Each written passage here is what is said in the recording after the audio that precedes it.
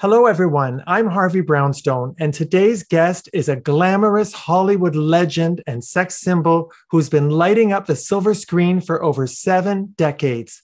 Since first being discovered by Howard Hughes, she's appeared in many iconic movies, including The All-American, Running Wild, Born Reckless, High School Confidential, The Beat Generation, and of course, Untamed Youth, in which she was the first woman to perform rock and roll on the silver screen. After performing her rock and roll number for the second time in Teacher's Pet, co-starring Clark Gable and Doris Day, she became forever known as the girl who invented rock and roll. Her performances in movies like Vice Raid and Guns, Girls, and Gangsters turned her into an icon in the film noir genre. Her provocative and courageous performances were way ahead of her time in movies like Girls Town, The Private Lives of Adam and Eve, The Beautiful Legs of Sabrina, and Sex Kittens Go to College. Here's a glimpse of some iconic moments in her amazing career. Mamie Van Doren. Mamie Van Doren. Mamie Van Doren. Mamie Van Doren. Mamie, darling. Mamie Van Doren. Mamie Van Doren. Mamie Van Doren. Mamie Van Doren. Mamie Van Doren. Mamie Van Doren. I've got plenty of experience. Yeah, that's what I like about you. Mamie Van Doren, platinum and provocative. Mamie Van Doren, America's #1 sex kitten. Where would I be if I just read books? You're looking for excitement? Relatives should always kiss each other hello and goodbye, polite like. Why shouldn't we eat it? Looks all right to me. I don't like a guy who can't hold his liquor. Rolling like a rolling stone. Go bingle your bungle. Get so weary just a rolling along. Gotta find a place where I belong. I wanna settle down with someone, never be alone. Instead of getting nowhere like a rolling stone. I'll not to settle for cheap imitations. So I can't settle for you, buddy. Because you're a cheap imitation of a human being. Give me plenty of room, then. I take deep breaths. Now you've heard of instant coffee, you've heard of instant tea. See here, you guys, just feast your eyes on little old instant me, 'cause you're looking at me. Yes, I'm the girl who invented rock and roll. Hi-tay, it's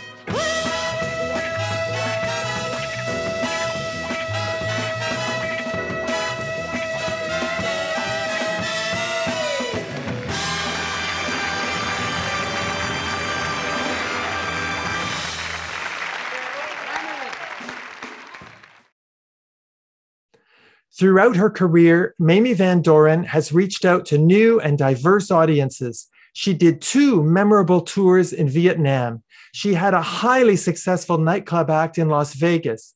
She's recorded 6 albums. She's performed in many theater productions and appeared in dozens of TV shows.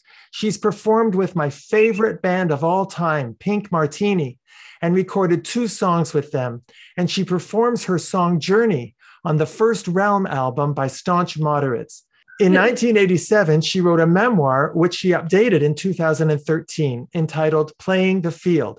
And now she's released her brand new book entitled China and Me, Wing Flapping, Feather Pulling, and Love on the Wing, about her poignant and sometimes rambunctious 40-plus year relationship with her beloved pet Moluccan cockatoo named China. I'm delighted to welcome the incomparable Mamie Van Doren to our show. Mamie, thank you so much for being here. Oh, thank you, Harvey, for inviting me. That was so sweet of you. I love my introduction. Well, you did all that, if you can believe it. And I'd like to say hello to all my Canadian friends and all my gay friends. And I even put some rainbows in my hair today for you. Thank you so much. Mamie, I want to start by talking about your new book. I found it absolutely delightful and actually quite moving. Tell us why you decided to write the book. Well, it's funny. I'm on Facebook and Twitter, and I had some pictures of China, the two of us, and he said, why don't you do a book on it? How could anybody live with a bird for 40, 45 years? And I thought about it, and I said, no, a bird, 40 years with a bird, and I only lasted a couple of years with my husband, So, I think I'll give it a go. So I did, and in 2 years, it took me 2 years to write the book, but every word, you're going to see three people in this book. You're going to see Joni Olander, as I was when I was I was a child growing up. And you're going to see Mamie Van Doren, which everybody knows, and you're going to see sort of the future. And I call myself Raindrop. And so Raindrop represents all three of us. And last night, very ironically, I went outside and it started to rain. And I thought, we haven't had a rain in Newport Beach, California for quite a while. So I went out there and I sat and I put my face up to the sky. And the rain just poured on me. And I thought, oh, this feels so refreshing. So anyway, that's my answer to why I wrote the book. China and I have a rapport. He cries like I do. He laughs like I do. We go to the beach together. He knows everything about me. He's been with me. He's in the house. I had him in a cage in the beginning, but he became too smart. He was smart ass bird, I'm telling you. And now I had a room made for him with a tree, a special tree, so he can't chew it. And he's lived there for a long time. He's been with me through a lot of troubles. He's only been with me through one husband, and that's the one I got now. Wow, he's the keeper. Thomas is a real keeper. Now, I want to mention, I expected when I got the book that it would be a how-to book about how to raise Moluccan cockatoos, but it's not a how-to book, is it? Absolutely not. I'm not in favor of buying a large parrot or any bird, really, a wild bird. Mine came from the wild. It's not a domestic bird. It was one of the first ones. I happened to see it on Entertainment tonight, and Thomas and I got a wild streak up our ass and said, well, why don't we get a bird instead of a dog, So we went to Parrot Mountain and we looked at the birds and we ended up with China. It was a really wild. When I got him, he was wild. And so I said, I'll never be able to tame that bird. But with a lot of patience and realizing how smart they are, I did it. And well, when you have a pet like China, does that become a lifestyle choice? Oh, yes. This is a lifestyle book, much more so than a how-to, of course. I just want people to know that wild animals shouldn't be caged. And can you imagine they fly the heavens and then they come in and they're put in a little cage? And I looked at a parrot and I thought, oh, they're supposed to be in a cage. It looks good. It's not that way at all. Unless you're determined to keep one for many years to come. This bird is outliving me. Maybe, I don't know. I don't know what another 10 years are like, but I don't know whether I'm ever going to get to the double O's or not. But you just don't know. So. Well, I think you will and beyond. Can you tell me, Mamie, what would you say is the most challenging aspect of having a Moluccan cockatoo for a pet? The challenge is being able to put up their screaming. They scream, and if they want something to eat, they'll let you know. The challenge is just, I learned a lot from him. Well, you wrote in your book that through the process of raising and caring for China, you found a form of peace and happiness. Can you tell us about that? Yes, finding when I feel down, he cheers me up. I mean, I can kiss him and he likes to be preened and he likes to be made love to. And they can teach you. Animals are so smart, much smarter than we are. And I admire them. And that's kind of, when I got them, I never even had any idea how intelligent they are. But I think that this book would give people an idea what it's like to live and that birds are what they're like. I came from South Dakota. I was born and raised on a farm. No running water, no electricity. They homesteaded. I'm talking about, I'm nearly 100. I'm going to be 92 in a couple of hours. And God bless you. I've been in the business for 80 years, almost 80 years. I know. I want to tell you, I absolutely loved your memoir, Playing the Field, which was so candid and eye-opening. And I'm told that you're now writing a new memoir entitled Secrets of the Goddess, which you're saying that it will be your definitive biography. Is this going to be an uncensored story of your life? You betcha. I put a lot of things in Playing the Field that Putnam took out. Putnam was a very conservative publisher. And I was very disappointed that some of the stories that I had in there were not in there. So all the things that they wouldn't leave in, I'm putting them back in, and I'm adding a lot of things. I'm going balls to the wall. I'm just telling everything. Well, when do you think the book will be out? Because I can't wait. Well, I've got already, but there's so many things that are even happening.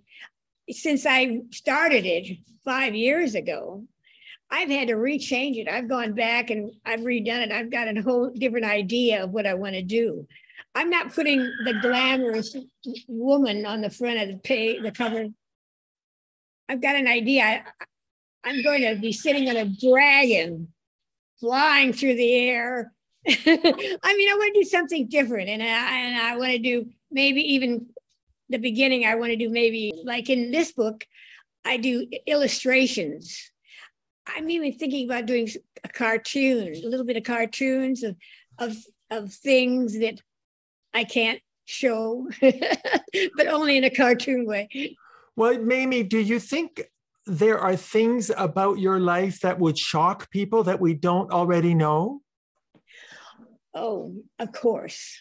My life has been so wild and so exciting. My trip to Vietnam was a highlight of knowing what it is to live and be thankful of America. I was a conservative at one time. I was an Eisenhower conservative. I grew up during the war years. And now it's a dirty word, you know. And of course, I'm not a radical, but I could be. You mean a radical liberal? Yeah, Vietnam was a change of my life. I changed my whole life after I've been there and seen all the things and thousands of our men dying. You know, it was very sad. Well, as I mentioned in my introduction, you did 2 extensive tours of Vietnam in 1968 and 1970. In fact, you performed at virtually every army base from the Mekong Delta in the south to the demilitarized zone in the north, and you are absolutely beloved by military veterans of all ages. What was it about going to Vietnam that really changed your perspective in life? Well, you want to know something? It changed my life just recently, big time, because I admit I had PTSD. Yeah, I had. You had post-traumatic stress. And all my veterans that saw me over there came to my rescue. And one in particular from Sydney, Australia, he really said, Mamie, I saw you in Quang Tri, but it was right near there. It was called Dak Ho, which is right near the DMZ, which we could have been attacked any minute. And I performed on a tank, I remember. And he said, I remember everything. He said, and my buddy Rick loved you. And I said, and he said that he swore that you winked at him. He said, do you remember winking at Rick? And I said, yeah, I do remember. And he said, that's very sweet of you. And I think that he was just being facetious. I was being facetious. So you felt that you had post-traumatic stress from performing in Vietnam? I have been. I've gone through it all my life. But he changed that because he said, maybe all the men that saw you that then are no longer with us. They were killed in action, in combat. So the last American woman and the woman they saw, I was it. I was the one.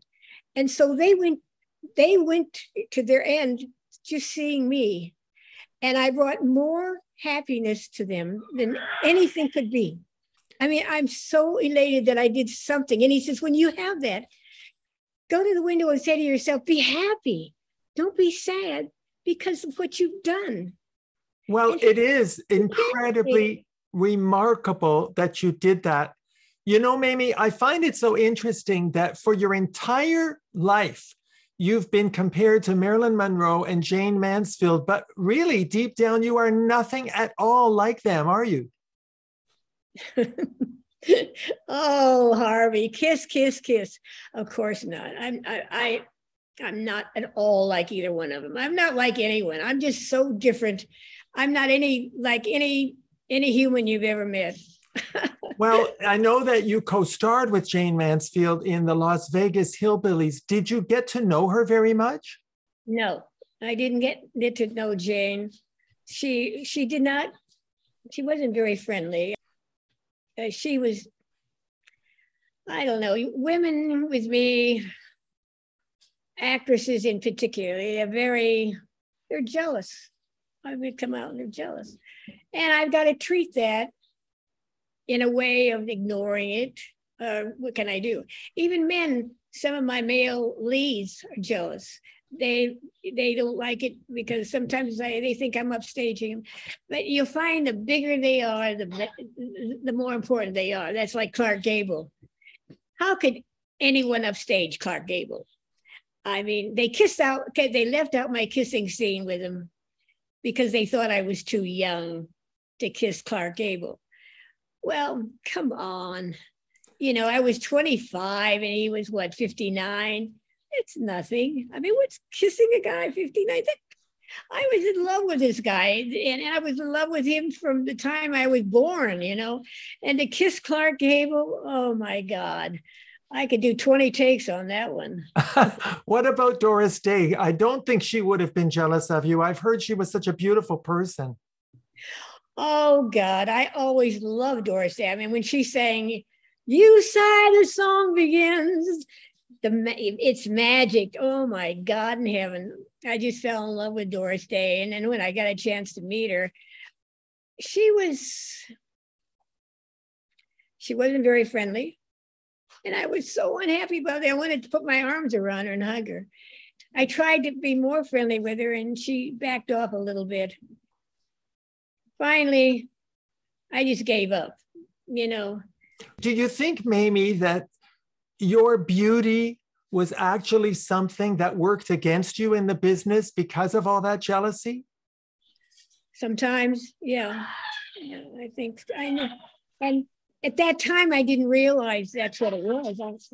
In my youth, you know, I was 10 years younger than she was. Age, if you're younger, if you're a bit prettier or you have bigger breasts, anything like that disturbs men and women on the screen. Everything is, and I'm smart enough to know. I learned from Howard Hughes. I listen to his conversations on the phone. I've learned from the best. Well, what would you say that Howard Hughes taught you that you didn't already know? Everything. You mean about the business, the industry? He made me realize he was a pedophile. I mean, he was with me when I just turned 16. And my mother, who was only 18 years older than I am, she was smart. She told me she didn't like Howard at all, and he didn't like her. And she forbid me seeing him, and I had to see him on the QT. And that's what I'm putting in this book, because she was alive at that time, and I didn't want her to know that I had been seeing Howard. Do you think that the husbands you've had, I mean, before Thomas, who's really been a remarkably supportive, loving husband, but the husbands you had before that, do you think they just couldn't handle being in the shadows of your career? I was so young. I never even thought really about my looks and my breasts and things. I never even thought about it. I never thought that was an asset.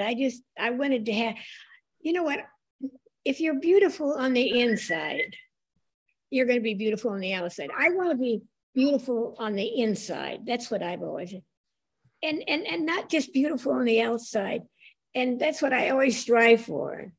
I never want to hurt anyone, but it doesn't work that way all the time. But that's how I've gotten through my life. I've gone like this. And I tried to ignore, go to bed with thinking everything is going to be okay. I think you have a marvelous attitude about life. What would you say was the happiest time for you in your career?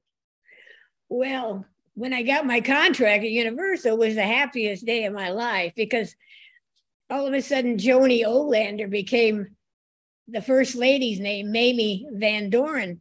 And I didn't particularly like that name, but I said, I'll grow into that, and I'll make Mamie Van Doren something that the people will love. Joni Olander, as you will read in this book, if anybody buys it, is another person. I came from another person. I mean, you have no idea how different I was when I was Joan Olander. But do you still feel her inside you? The values, the sense of who you really are. Do you still feel that she's there? Oh, Clint Eastwood they asked him, how do you stay so young? And he says, because I keep the old man out.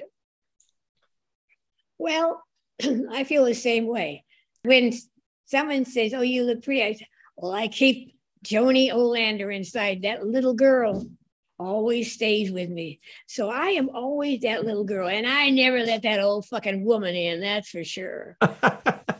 Well, there's been a lot written about the notorious casting couch in Hollywood, and you certainly had your share of unwanted advances by Hollywood men. Were you happy to see the Me Too movement finally emerge? The independents came along, and it was fabulous. The studio, there wasn't one woman in the studio. It was all run by men. The casting couch.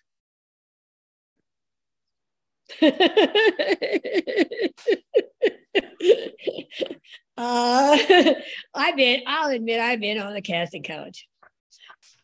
But it was because I wanted to. If I didn't want to be on that couch, I wouldn't be on there. You could bet on that. My Swedish hereditary, my wildness would let them know I don't want to be on the couch. But this particular director, I said, hey, like, you ready? And I got the part too. Well, Mamie, you've been a very modern woman, much ahead of your time, your whole life.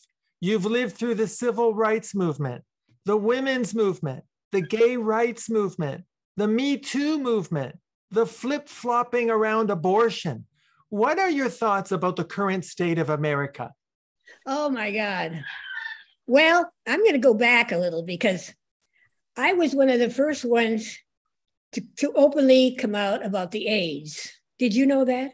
Yes, I did. You were one of the very first supporters of the gay community that was dying. And nobody dared to come out. They didn't want to have their name linked to the word AIDS. I came out and I raised thousands of dollars, not a lot, but it was a lot then for me. And I went to all of the gay places, went to San Francisco. I spoke on television as much as I could because they didn't want me to talk about it. And I'm so proud that I did that. And that my name is there. The things today versus yesterday, it's shocking to me, my country today, that all of the generation, the great generation that went over to Europe and fought World War II, lost so many men, so horrible things. And to think that these same people are trying to change our America into a Holocaust is crazy. It just doesn't make sense to me why they would want one dictator, one person to rule this beautiful country. And they vote on these dummies up there. I mean, they're really stupid. But they vote these people there, and they just give them a lot of bullshit. And they listen and they believe this bullshit. I mean, it's unbelievable that people are like sheep. You see them, I mean, how do they even allow them to say this crap? You know, it's a good thing I'm not any younger. I mean, I'm not real young. Then I could start over because I know that I would be very much in the front now. Not like Jane Fonda. I would do it the right way. But I could see myself trying to help and making people understand. I mean, the Iowa thing in South Dakota, I'm from that area and I know the people around there. I know the Midwestern. Like I'm a Midwesterner, but lived in California all my life. But I know them. And they believe people. They want to believe people and they want to believe all these good things they're hearing. But they got to realize it's not true. They're trying to be leaders. They want you to know all these things. And it's just hogwash. I want to ask you about something you wrote a while ago. It really resonated with me. You said, I truly believe that one of the reasons why I look and feel so well is because I have very few inhibitions. I don't care about age. Life is too short to worry about what other people think. Mamie, how long did it take you to really absorb and embrace that philosophy of life? The minute I got at the studio, my contract was when I realized you had no friends. You couldn't have a girlfriend. You didn't dare to go out with a guy on a contract because in your contract, you don't mess with the contract player. You know, or you're gone, you know. You had to go out with, my first date was with Rock Hudson. And if you read in Playing the Field, they said I was as safe as I was in my mother's arms. Well, we went to the Golden Globe Awards, sat with Joan Crawford, who I was named for. And I got home and he asked himself in for a cup of coffee or something. And of course, my mother has the coffee dripping in the kitchen. And I said, oh, I thought that was strange. He was asking himself in. So I said, okay, Rock, come on in. And I mean, I was under contract 2 weeks. And my first date was with Rock Hudson. Well, I was just, you know, and while we were there, all of a sudden, his hands came up behind me and placed them on my breasts. And I go, ooh, he's gay. I don't think so. We didn't have the word gay then. But I thought, he wants me to kiss him maybe. So I turn around and we kiss. And we started, and we ended up on my mother's linoleum floor. Did you read my book? And I had a crinoline skirt on from the department, the wardrobe department. And he, all over my dress, my crinoline skirt. Maybe it's still standing up in the wardrobe department now, for all I know. So let me ask you, you've been married to your husband, Thomas Dixon, for 43 years. There were 4 marriages before that, plus you had many relationships with some of the most famous men in Hollywood, but this time you really got it right. What makes Thomas different from all the other men you've known? Well, He's a good human being. He's a lot like I am, but yet we're opposite. But I met him, he's a liberal, and I was a conservative then. And he changed that. He changed me for the better. And the things that I didn't, as young as he was, he just got out of the Navy in the Vietnam War. I met him down in Florida, and he was an actor. And he was my leading man, and he was 27, something, late 20s. And I was 44. And I said, I never got anybody with it. Yeah, I did. No, I never married anybody. No, I married a 19-year-old, but I was only 31. But this one was different. We became friends because we worked together for a year on a play. Then he didn't want to stay in Florida. He wanted to come to California, see if he could do something on TV. And so I said, well, come on out, stay with me. My son was 16 then. So there's like 10 years between my son, Perry, and Thomas. And then there's like 15 years between Thomas and me now. So he's 75 years or something. I'm like, now. So I guess he got along with my son. He treated my son right. He liked animals. He liked everything I did. And he was, he's honest. He didn't lie. And if he cheated, I could tell right away. Men can't get away with that with me. I got a sniffer like a dog. I want to ask you, you have, in addition to your new memoir, you're producing a coffee table book of never before seen photos, and you're calling it The Unseen Mamie. When will that book come out?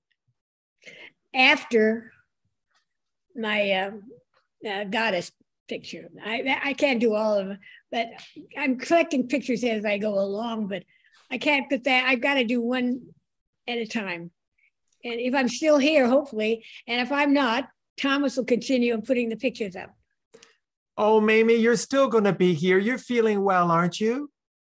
Oh, I'm well. I have no problems. It's just a couple of, I had a back problem, and I have a problem walking with my back a little bit, but health-wise, I'm 60, and I'm sharp as a tack. Well, I have a feeling I know why you have back trouble. Why?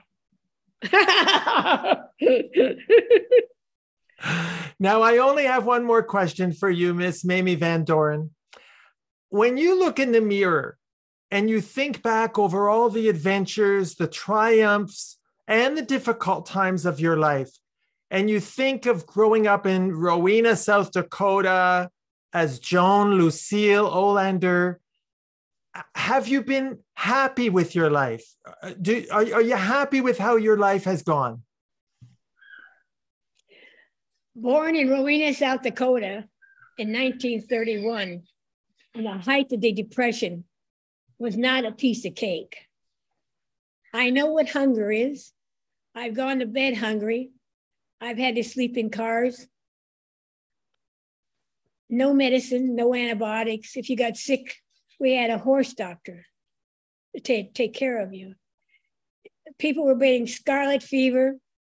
They were coming to the house, taking the morgue. They take him to the morgue one day after the car would come up, take part of the family. Families were wiped out. Only the strong survived. The weak did not. And the first 10 years of my life, I spent most of them with my grandmother and grandfather because my mom and dad were wild. I mean, they were motorcycles, and my dad was like a hellion. My mother was wild in those days. I grew up with my grandfather and my grandmother, and I wasn't happy with them either.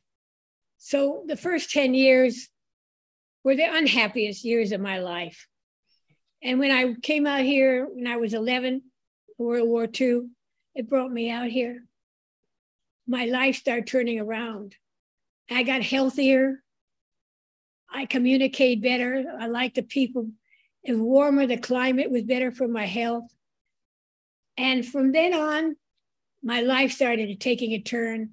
And then I went to Hollywood, and I went to Palm Springs, and I was in a contest, and they saw me, and my beauty or whatever they had, right away, it opened the doors for me. I met Huntington Hartford. I met all the rich men. They love young girls. So I got all these opportunities to meet them. And from there, I absorbed all of the information I could get. And then I knew when I was doing His Kind of Woman for Howard Hughes, I was kind of a small part, and Bob Mitchum and Jane Russell were in the car. And I knew I had to have some drama lessons. So I started taking drama lessons, and I started learning how to act. And it came so natural. I said, God, this is easy. I don't like to memorize, but I started, and then I started doing plays. And that's when I was discovered from a talent scout at Universal. And they took me, they said there was a role for me in Forbidden with Tony Curtis and Joanne Drew, and they needed a singer, a nightclub singer. Well, I sang too, because my manager and Svengali at that time was Jimmy McHugh, who was putting me through school. He was paying for my drama lessons because I got introduced and he liked me. And he's another elderly man. So I got lucky from that. And then from that, they discovered me and I sang and they put me in a contract, 7 years. And I tested for a role called The All-American opposite Tony Curtis. And I got the role. I tested against 3 other girls and I got the role. And I didn't go to bed with the director or the producer. Universal didn't have big plans for me. I did Yankee Pasha, but I learned. I went to school there and I went to UCLA at the same time. I was going to UCLA and learning from the professors there. They come to the studio and they teach you diction and like everything. I learned everything. It was a wonderful, wonderful chance for me. Then, of course, I met Ray Anthony, the famous band leader. And every woman in the world wanted him. She was dating Marilyn Monroe. And then I had a blind date with him, with Bob Francis, who was under contract at Columbia, introduced me to him. And I dated him and I kept dating him and I got pregnant and we got married. And then when I got pregnant and they knew I was going to have a baby, Universal dropped me. And I was so glad. It's the only way I could get out of my contract. They said, glamorous women do not have babies. You're too young to have babies. So I just told them to go fuck themselves, and I had my Perry and I'm so thankful I did. and then Ray and I, after 2.5 years, we lived together 2.5 years. And then we stayed together for 5 or 6 years. And then finally we divorced. And then, because I went to Europe and did movies and he didn't like it because I was gone all the time. And he was having fun. M was involved in that one. Well, I'll write about that one too. Anyway, that's about. So when you look back at your life, are you happy with the life you've had? Are you proud of what you've achieved? There's one thing I'm proud of. By going to Vietnam. That's the that's the main thing I was proud of. And I'm proud of the Universal. It enabled me to get a name, to be able to go to Vietnam and have them see a movie star. If it was the last woman they saw, was me. That to me, mucho corazón, mucho corazón. And I hope I can meet them someday. Well, Mamie, I must tell you, it's been such an honor and a pleasure having you on our show. You're not only one of the greatest blonde bombshells in cinematic history, you're a profoundly talented, intelligent, creative human being. You've reinvented yourself so beautifully over the years. You're a true inspiration on so many levels. Thank you so much for taking the time to appear on our show. Oh, Harvey, bless your heart. I love you very much. And I love the gays. I adore them. I'm right there in the corner in every fucking way. And I'm looking forward to doing your show again when I get the goddess movie, the picture. I hope that I can get that finished before I leave Mother Earth. You're not leaving anytime soon. I want to thank you so much. Harvey, you are the best interview I've ever had. Thank you so much, Mamie. I love you. I love you too. And before we go, Mamie, I just want to express my appreciation to Alan Mercer and Jeffrey Dalrymple for facilitating this interview. I know they're very dear friends of yours. Oh, yes. Alan Mercer, the greatest photographer I've ever had. And Jeffrey I adore him. And he said, oh, I'm so excited you're doing Harvey's show. That was the last message I got from him. So I did it. Well, thank you, Jeffrey. We love you. Thank you, Alan. We love you too. Absolutely. Our guest has been the fabulous and irrepressible Mamie Van Doren. Her new book, China and Me, Wing Flapping, Feather Pulling, and Love on the Wing, is now available wherever books are sold. You can follow her blog at mamievandoreninsideout.wordpress.com. And she's also very active on Facebook and Twitter. My name is Harvey Brownstone. Thank you to our producer, Steve Silver. Thank you to my team in LA and the UK. Thank you all for joining us. See you next time. God bless. Love you and thank you. Thanks for watching. Be sure to check out all the great interviews on the Harvey Brownstone Interviews YouTube channel. Don't forget to subscribe and ring the bell to be notified when new videos are posted.